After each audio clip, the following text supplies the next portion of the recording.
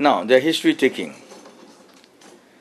It must be emphasized that the gynecological examination always demands the presence of a well-trained chaperone because of litigation. Any good history taken from the patient must include the demographic information, the name, age, and parity of the patient, the age of the last child, and then the last normal menstrual period. The marital status and occupation may also be added. Now, the presenting complaints from the patient must be taken, and the history of the presenting complaints must be well elucidated in chronological order. This must be done together with well-targeted specific questions to reinforce or clarify the history of presenting complaints. Also, it will be important to find out if there has been any previous treatment of the current condition. Then direct questioning is used to clarify some of the problems found. And then the various organ systems are also then reviewed for any problems that have not been mentioned by the patient, and that is the systematic inquiry. Now, one proceeds then to take the medical and surgical history. So one should find out about the medical problems that the patient has, any significant problems, such as hypertension, sickle cell disease, diabetes mellitus, asthma, tuberculosis, G6PD defect, psychiatric illness, cardiac disease, and any other major illness that may be of interest.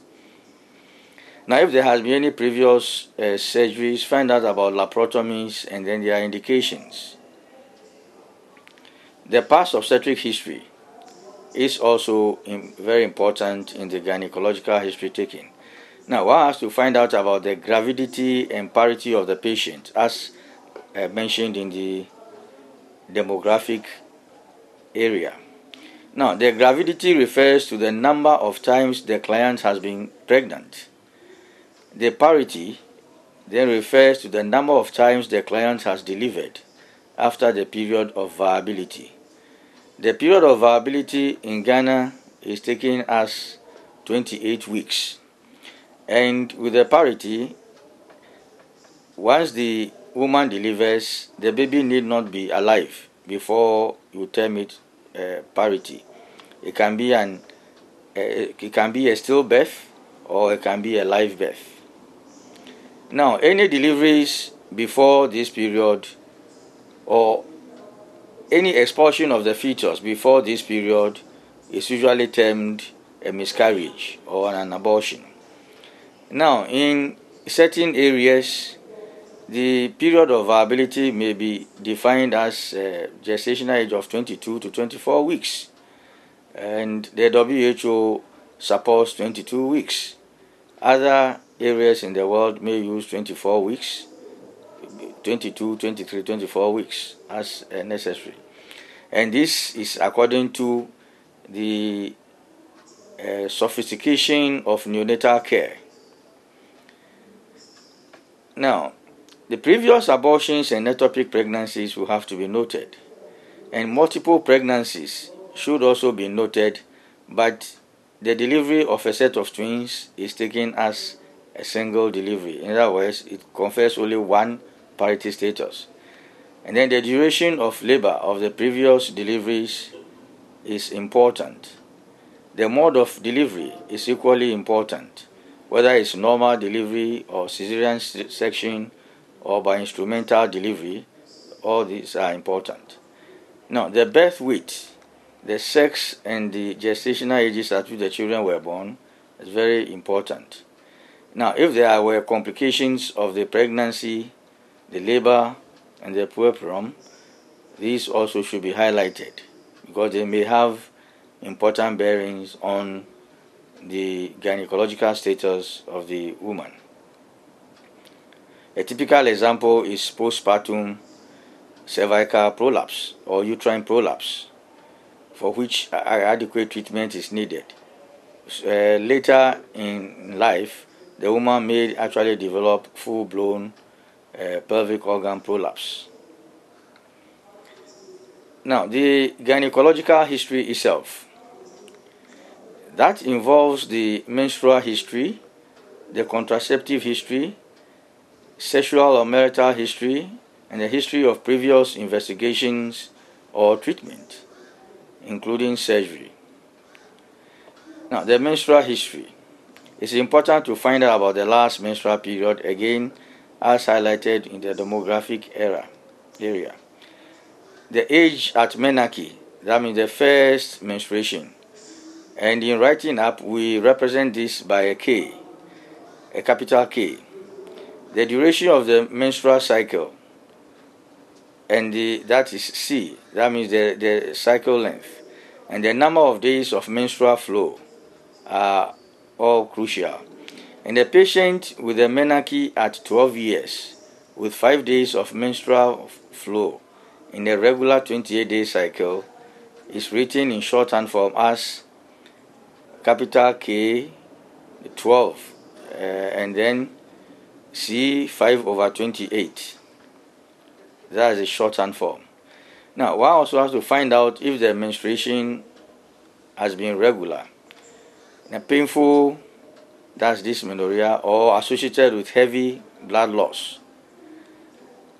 An estimation of the blood loss may be helpful.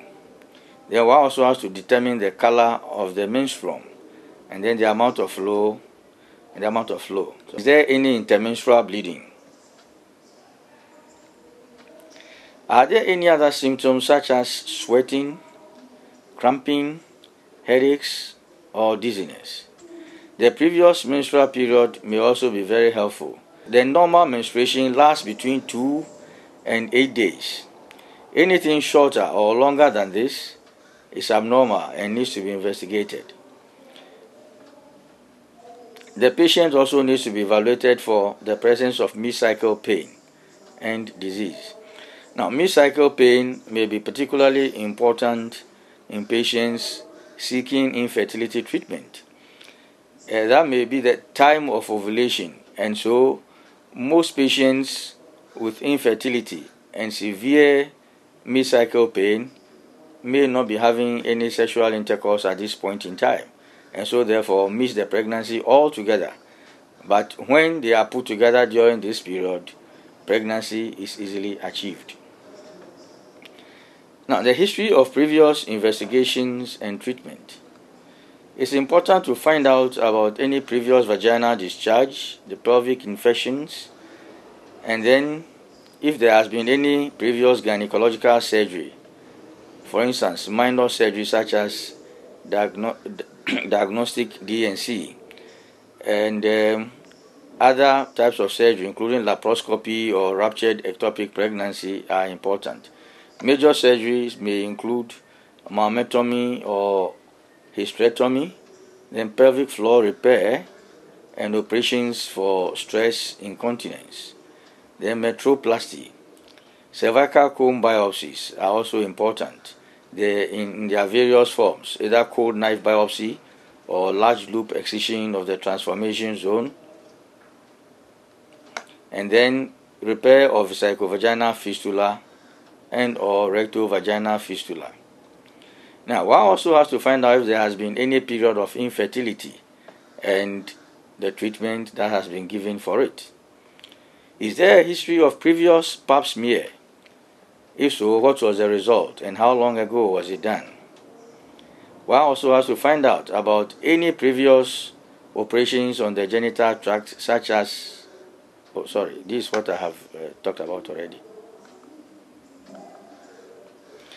The contraceptive history is also important, and one has to find out about the type of contraceptives used and the complications suffered so far. For instance, the presence of amenorrhea or thromboembolic phenomena or dysmenorrhea or menorrhagia, and IUCD complications such as pain and vaginal discharge.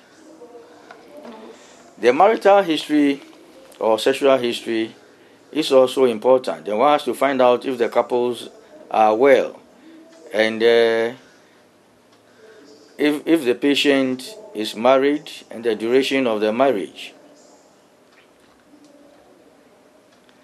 Is there a history of infertility and how long did it last? Is there any painful coitus? That means dyspareunia. Is there sexual satisfaction? All these are important for the gynecological history. Now, the social history comes next, and one has to find out about the occupation of the woman and her husband. And then we also have to find out about their habits, especially of alcohol intake and cigarette smoking or tobacco smoking. The drug history is also equally important. One has to find out about the long-term use of drugs, for instance, antihypertensives or hypoglycemic agents. Is there any allergy to any food or to any drugs? Now, the gynecological history is basic. The main elements of the history taken at the gynecological clinic is what I have discussed now. Now, the next stage will be for the physical examination of the patient, and this will be demonstrated adequately on the video at the next session.